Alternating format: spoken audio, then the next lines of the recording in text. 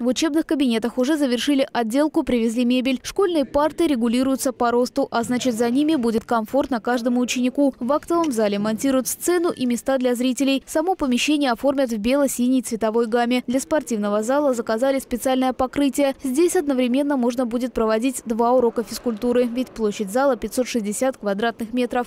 Включитесь вы, наверное, здесь вместе с управлением физкультуры, сделать его действительно функциональным, чтобы здесь можно было соревнования потом проводить.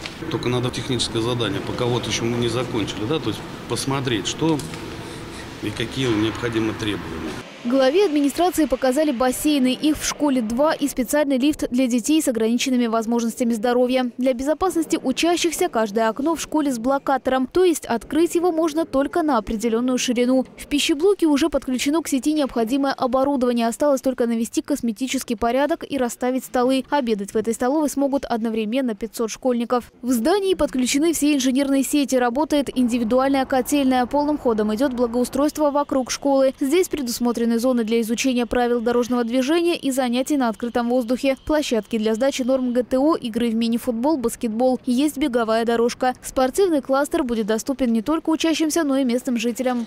Идеология не поменялась. Нет, это должно стать все договоренности, центром конечно, притяжения всего микрорайона. Конечно. Поэтому и детские площадки, и спортивные площадки должны работать не только на школу. Ведется обустройство и 2 детских площадок для дошкольников, поскольку в учебном заведении разместят 2 группы. Это 50 человек. Сегодня школа практически на 90% готова уже к запуску, готова к сдаче в эксплуатацию.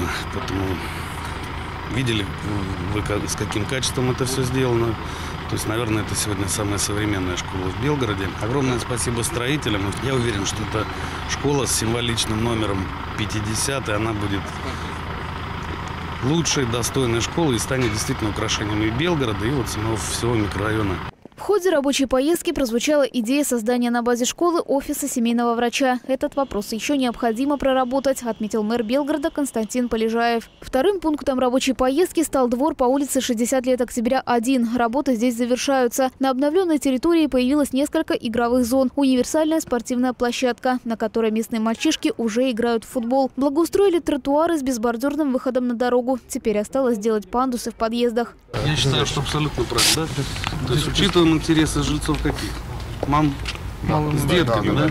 Острый вопрос – парковочные места. Подрядчик обустроит еще 2 стоянки внутри двора. Местные жители готовы организовать здесь и кооперативную парковку. А чтобы через двор не ездили грузовики в расположенный рядом супермаркет, жильцы планируют установить шлагбаум. Нам нужно было разрешение на шлагбаум.